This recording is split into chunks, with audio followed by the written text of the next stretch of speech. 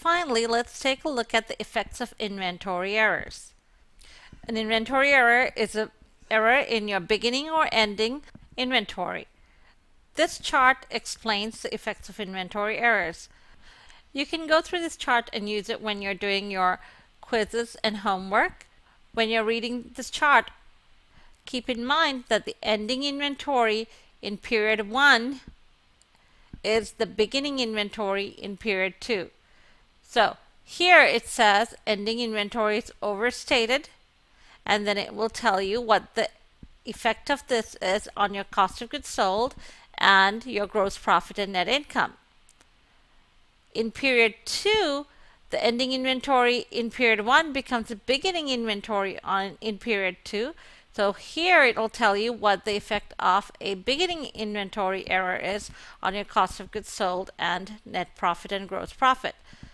You can go through this chart. It basically summarizes all the effects of inventory errors, but I'm going to explain it to you another way as well. You can use whichever method that you like.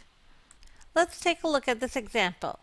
In your inventory account here, there's a beginning balance of $1,000. We had purchases of $5,000. Cost of goods sold was $4,500, and our ending inventory is $1,500. You know that beginning balance plus purchases, which is $6,000, is equal to cost of goods sold plus ending balance, which is also $6,000. Now this is a assumed income statement for the current year for this company. Revenues were $10,000. Cost of goods sold is $4,500, and that's shown in your inventory account here. Gross profit is $5,500, which is revenues minus cost of goods sold.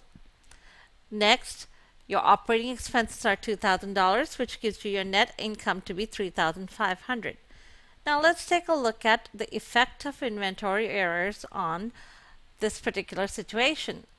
The first inventory error we're going to look at is where our ending inventory balance is overstated.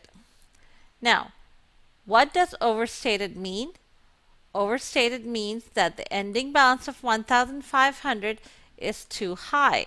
It should be lower than what is here. I'm going to tell you that the correct balance should have been $1,000. So the balance that we had, the error is that it was overstated by $500. The correct balance should have been $1,000. Now, if our ending inventory is overstated, we assume that our beginning balance is correct, and so is our purchases, which means our cost of goods sold is too low for us to balance out our T account. If our balance in our ending inventory is 1,000, that means our cost of goods sold has to be higher. How much should it be? To balance it out, our cost of goods sold should have been $5,000. So our cost of goods sold was understated as a result by $500. Now let's take a look at the effect of this error on our gross profit and net income. Looking at the income statement, we said that our cost of goods sold should have been $5,000, which means what should have our gross profit been?